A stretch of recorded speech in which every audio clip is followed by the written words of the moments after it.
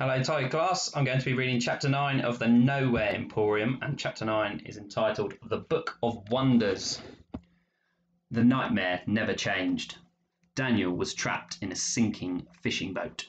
He could hear the calls of his father as he groped around in the darkness, but he couldn't find him, couldn't do anything to help. He woke with a desperate gasp just as the freezing water closed over his head. A silver magpie with sparkling ruby eyes sat on the pillow beside him.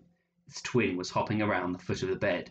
The magpie had dropped a small black envelope onto Daniel's pillow. It nudged the envelope towards him until the sharp paper pressed against his nose. Inside, he found a black card with a message in golden ink. "Your first lesson shall commence in 1 hour. Follow the magpies." Signed, Mr. S. Daniel turned the card over in his hands, still trembling from the bad dream. What sort of lesson lay in wait? In the wagon he found a wardrobe filled with black trousers and sweaters, crisp white shirts, and golden ties, his Emporium uniform. "Go on then," he said to the magpies when he was dressed. The birds fluttered through Daniel's bedroom door to the great hall of staircases. They began to climb through the Emporium, navigating the tangle of steps in a series of swoops and spins and slows. As he followed the birds from one staircase to another, higher and higher, Daniel glimpsed many corridors of shining black brick. Countless doors lay among those passageways, but what lay beyond the doors? Wonders? Mr. Silver had called them. Somewhere along the way, Daniel spotted movement in the shadows and realized that the girl he'd seen in the wagon was watching him. He took a step towards her and raised his hand, but she hurried away into the darkness like a startled fox and was gone. He would have to ask Mr. Silver about her, perhaps after his lesson. One of the magpies pecked his ear, letting him know that it was not amused by the disruption, and they were moving again, until finally the birds landed at the foot of a wide door. Daniel pulled it open. The walls of the square room beyond were completely hidden under the rows of bookcases. He narrowed his eyes, squinting at the walls, and realized upon closer inspection that there were, in fact, no bookcases. There were only books. The books were the walls. And in that moment it hit him. Every object in the room, from the armchairs to the tables to the lamps, was made from books, or the covers of books, or pages that had been torn from books. The floor was made of books. The ceiling was made of books. A miraculous fire was burning in the fireplace made entirely of books. "Glad you could make it." There were 2 armchairs. Both had been empty when Daniel walked into the room. He was sure of it. Now, somehow, Mr. Silver occupied one of them. He nodded to Daniel, motioned for him to sit opposite. "Let us begin at the beginning," said Mr. Silver, wasting no time. "First, the basics. I deal in awe and wonderment. I sell escape and fantasy. I give my customers a tantalizing glimpse of all that is possible in this world, and though they cannot remember the shop upon leaving, they will find that their hearts are lighter, that the edges of the world are bright and new and shining. In return, the Emporium takes a piece of imagination, and that imagination powers the place, allowing me to create new wonders and travel to my next destination, where the process begins anew." He ran his hands through his wild brown hair, and for a moment the shadow of age passed over his face. "Magic can help one accomplish incredible things, Daniel. Take time, for instance. If you know enough, you can do things with time you wouldn't believe. I once worked for a man who never aged. Not one day, the whole time I knew him." Silver shook his head, and his eyes darkened. "He's still out there somewhere, probably looking exactly as he did when I last saw him. I myself managed to stop the clock a few years after we parted ways, though I use a different method. I didn't have the stomach for his." Daniel wondered what the man who never aged had done exactly, but Mr. Silver waved a hand as though flicking away the memories. "The point is, I am older than I seem, and I am beginning to feel the weight of the Emporium upon my shoulders. This is why I have decided to take on an assistant." He nodded to Daniel. "Do you recall what I was doing when you first found the shop?" "I think," said Daniel, screwing up his eyes as he tried to replay the memory in his head, "you were writing at your desk." Silver reached into the pocket of his coat. He placed the battered old book on his lap. "I was writing in this book," said Silver. He took it up and fanned the pages, causing his wild hair to blow into his eyes. And what a book! It is the key to this place, the secret behind the Emporium, my Book of Wonders. Daniel stared at the cracked cover. The title was all but faded away, though there were places where gold lettering was still visible. He could decipher the letters L, S, W, O, and D.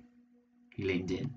Was it his imagination, or could he feel the book pulling at him, drawing him closer?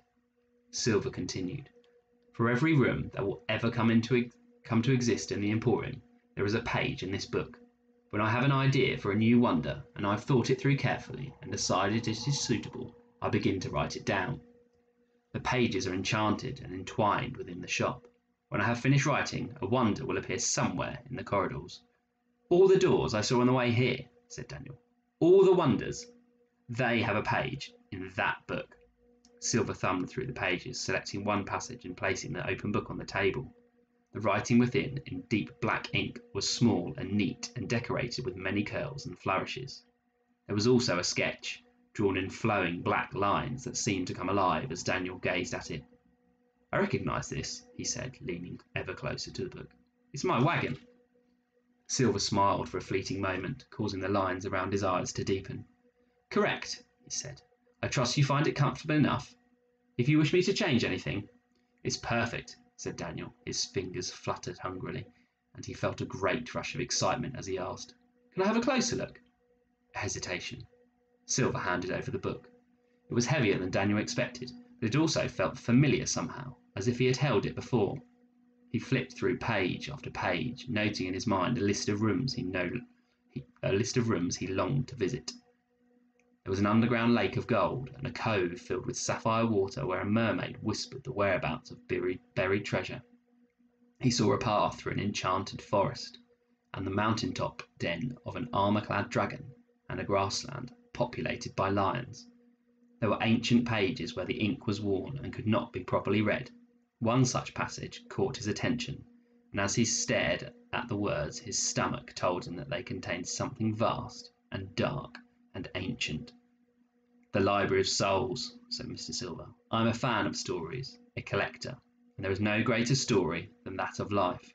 The Library of Souls holds on its many shelves the life story of everyone who has ever lived, everyone who will ever live.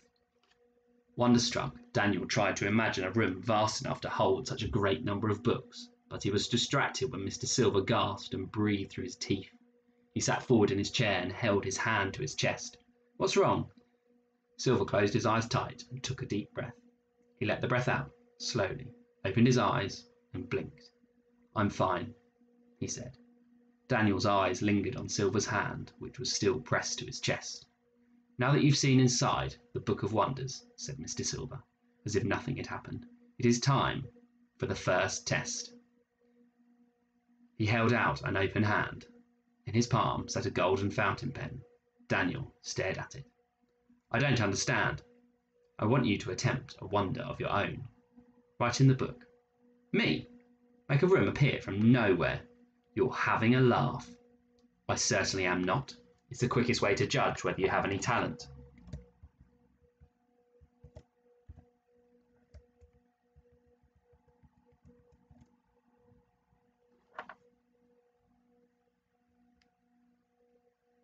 Daniel fidgeted in his chair. He had not imagined his first test could be something so huge. He took the pen from Silver.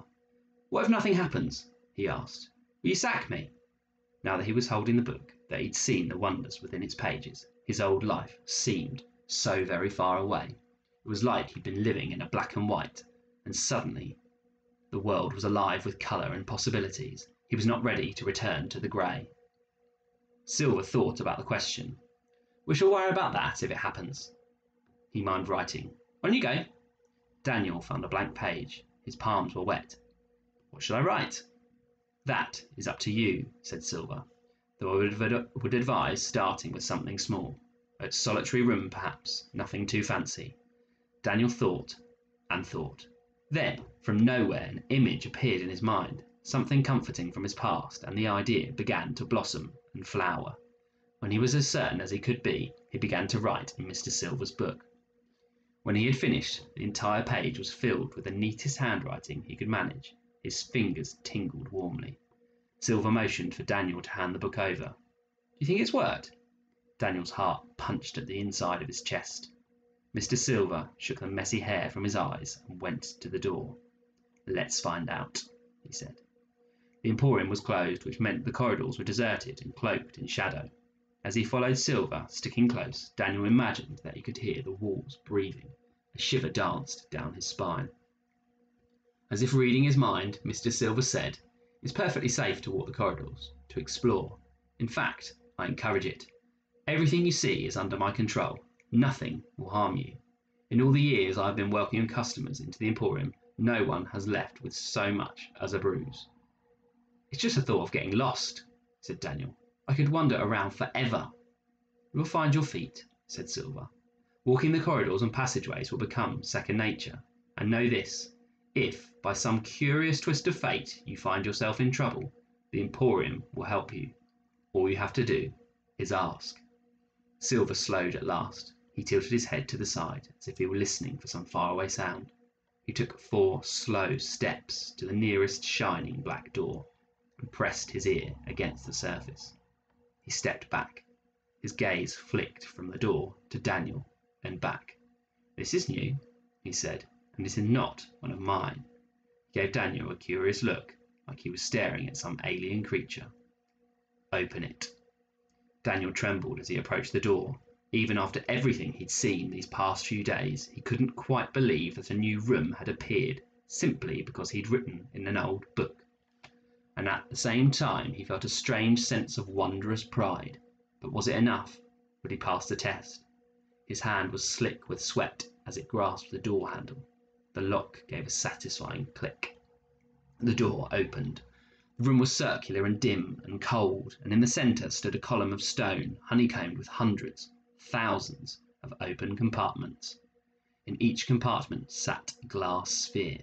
A staircase wound up around the columns, stretching into endless darkness. Mr. Silver stared around, his mouth hung open a little. Daniel reached out to touch the column. He half expected his hand to pass through, that it was not real, but his fingers found the cool, rough stone. "It's real," he whispered. "It's really here, just like I imagined when I was writing the book." Silver selected a sphere from the column and spun it in his hands, watching as a flurry of snow whipped around inside of the glass. "Snow globes," he said. "Why snow globes?" Daniel had already begun to climb the spiral staircase, staring at the hundreds of shining glass globes. Some were smaller than marbles, others larger than his head. Each was empty, save for the snowflakes inside. "My mum collected them," Daniel said. "It's one of the only things I really remember about her from before Dad died, before she was sad all the time. When I was little, I'd sit on her knee and she'd tell me each one had a secret inside. That's what this room is, a place to keep secrets. The globes are empty because they're waiting to be filled. Whisper your secret into one and it'll be safe." Mr. Silver brushed his hands against a few of the snow globes. He stared about, a delighted twinkle dancing in his grey eyes. "It is perfect for the Emporium," he said.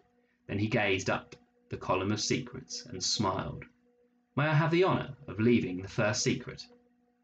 Daniel felt a rush of pride. "Go right ahead," he said. Leaving a secret was a very personal thing, so he turned away while Mr. Silver climbed further up the steps and searched for the perfect globe. When he reappeared, Daniel asked, "Did it work?" A pause. "I feel lighter," said Silver. "I think that means it worked.